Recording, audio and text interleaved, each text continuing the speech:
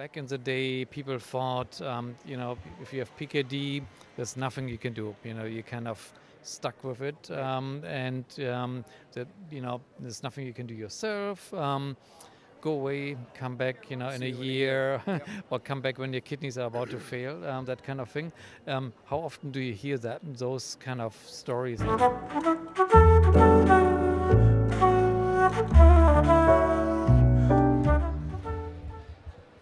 Okay, hello everyone, Thomas Weimbs here with Jeff Robertson from the PKD Foundation of Canada.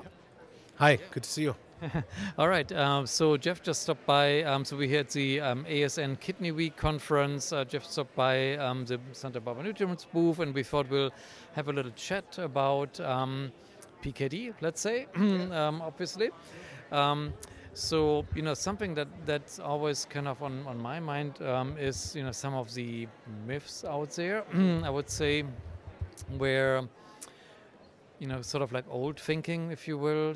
Back in the day, people thought, if you have PKD, there's nothing you can do. You kind of stuck with it, there's nothing you can do yourself. Go away, come back, in a year, or come back when your kidneys are about to fail, that kind of thing. How often do you hear those kind of stories still? It's still quite common, unfortunately, and we were chatting earlier today that it was for so long there wasn't really much that could be done. So nephrologists would see the patient, check everything, and then it was see you in a year. Watch your salt, drink your water. There were various, misconceptions about caffeine intake and that. So it's going to take quite a bit of time, I think, to shift the paradigm over to what is now available. And as a patient support foundation, we do our best to try and dispel those myths and let people know that there are options out there now. Of course, in Canada, since 2015, there's been a treatment option available for ADPKD. There's more recognition to the impact of diet and exercise and environmental factors. So it's an ongoing battle. It's going to take some time to get that mindset shifted.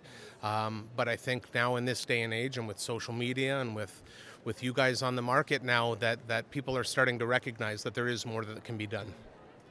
Okay, excellent. Yeah, so I literally hear this almost daily on social media where patients say, hey, my doctor told me, there's nothing I can do.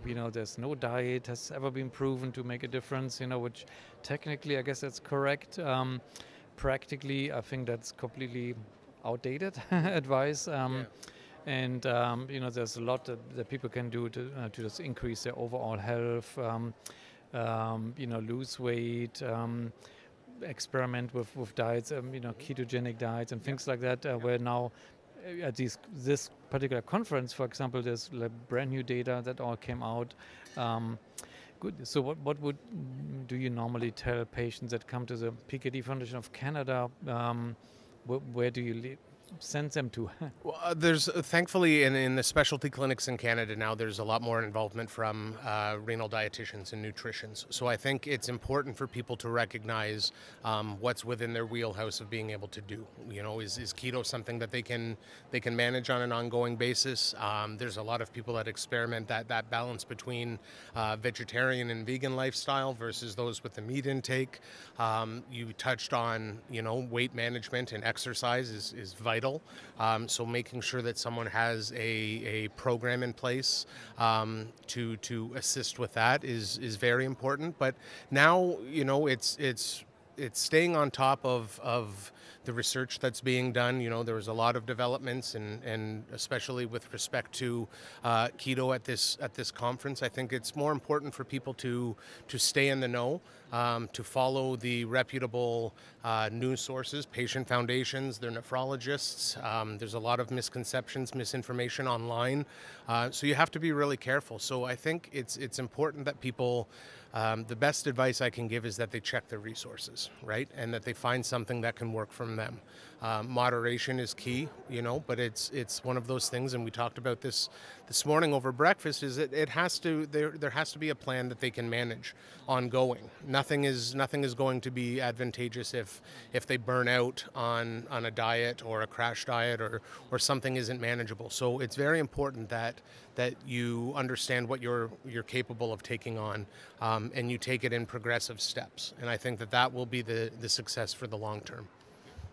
Great, excellent. Are there any other myths you can think of that you hear, from patients, outdated advice that they're getting and so on?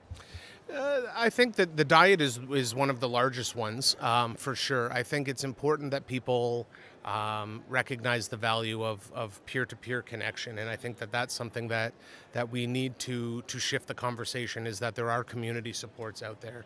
A lot of people still try and to manage the disease themselves and keep it to themselves, and there's a whole community out there. The PKD community out there is one of the most supportive communities I've ever been a part of. So I think getting involved and staying engaged with other people will help make your diagnosis more manageable and approachable, and hearing from other people's journeys, what worked for them, what didn't work for them, is very important, because if you have a very closed-minded approach or a very limited understanding of what living with PKD is like, you only have a snapshot of what could potentially happen. So getting people out there and hearing from the patients themselves, that's the best way to dispel myths and rumors, right? Is hearing from the community themselves. Good, excellent. So if you're a patient out there, stay engaged. There are, there are peer support groups, if you will. There's, the PKD Foundation of Canada. If you're in Canada, there are other PKD foundations in other countries as well. Great, good. So I would say feel free to reach out. If you can't, don't know how to reach Jeff, reach out to me, and I will forward any inquiries to you. npkd.ca is our website, so that has all of our contact information, local support chapters as well. So www.npkd.ca. Great, thank you, Jeff.